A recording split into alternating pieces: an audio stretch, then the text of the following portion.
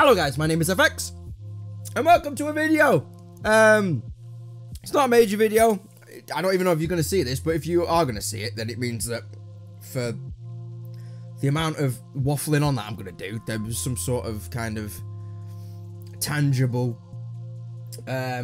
words that I wanted to come across and say. So by now, I guess, if I've done my uploading schedule properly or whatever, you probably would have seen the first video from Terminator. If you haven't, then why? But also I did like a little brief introduction about, you know, kind of, I don't know what I said, I can't remember, but it was something like, you know, being not back, because I hate that term, like I'm back as if like I went on some sort of like massive adventure to Hobbiton and now I'm back. So it's just a video just to kind of say where I want to go in the future with this. And it's been 8 months, man. That's flown by. I didn't I wish there was some sort of like epic reason that I haven't been uploading, you know, but there isn't, and there wasn't. So I guess part of it was just I needed a break, but obviously I don't think I needed an 8-month break. When I started YouTube, right, 4-5 years ago, whenever it was, I did it as a hobby.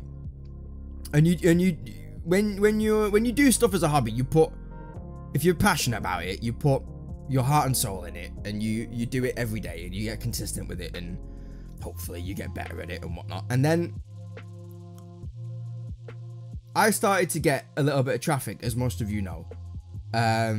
I did a video that did reasonably well on Facebook, brought a lot of traffic to me, views started to go up, and then I realized that I could start making pocket money. And it was never, you know, more than pocket money. It was always pocket money, no matter really how hard I worked, whether it was a 4 video day or a 1 video day, it was pretty much the same because of the view count and whatnot.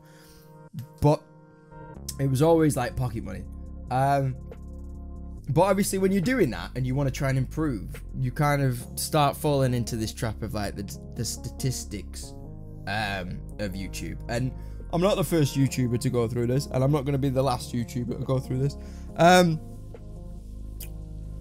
But it gets to a point where you just in maybe necessarily daily routine in the morning when you wake up and you're having a coffee and you're looking at the comments and you're responding to the comments, or not in my case, but I do read every comment.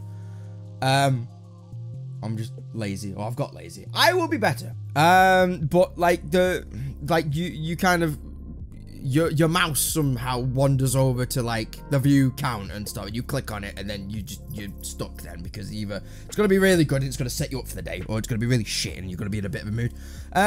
Because views don't necessarily, well, they do, but not just directly correlate to money, but they correlate to relevancy or not. And I saw a video the other day of someone talking about like streaming and stuff, and how, you know, you can be on this high. He didn't say this, but words to this effect, that you could be on this high of getting X amount of people subscribed to you per month, and then slowly but surely, maybe they start dropping off one by one.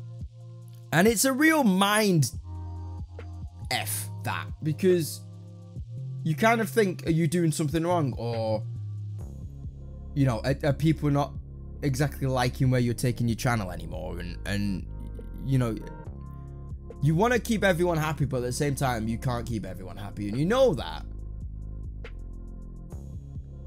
And obviously, with me doing this for 4 or 5 years, whatever it is, I'm obviously not the same person that I used to be back then. And my commentary style's not the same as it used to be back then. The fact that I'm using the camera now is completely different. But, you know, I'm not... It just... What the hell am I trying to say? I'm trying to say that I think I just got in my head a little bit too much. And it was a case of, uh-oh, like, this video didn't do very well. Why did it not do very well? And should I stop doing those type of videos? And should I do this video? And it is just a massive, like, mind F a little bit. And then I think because of that, I stopped enjoying doing videos, and I think now that I've had this time off and I've missed this, and I've just done a block of like Terminator Resistance recording, and I enjoyed it. I was just doing it for me, and by that I mean obviously I'm doing it for you as well, but I'm doing it for the love of doing it again. I'm doing it like I was doing it when no one was watching, and I don't know how many people are gonna watch me now, because obviously I've come and gone so many times I can't even keep up.